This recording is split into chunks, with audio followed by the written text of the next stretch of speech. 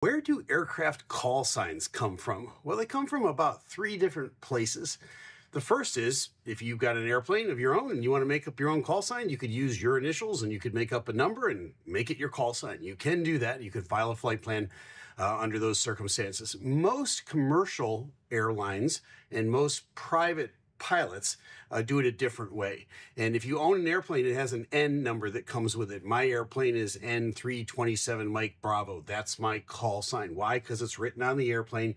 It's easy to identify and it's easy for me to remember. There's no confusion with that.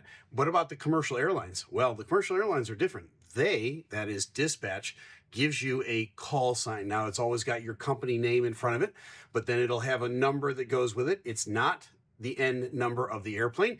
Those numbers have to do with your destination, where you're going, so that dispatch can follow you around the world. And so going into Los Angeles or going into New York or starting out of maybe Charlotte or starting out of Miami or one of those places, they will have not the exact same call sign, but many times similar sounding call signs. Something that starts with a 7 or a 6 or a 5 that lets everybody at dispatch know where you started from and where you're going to.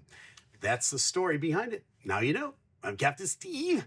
Fly safe. Wait, don't go yet. Do me a favor. Become Captain Steve's new best friend. Hit the like button, share, and subscribe.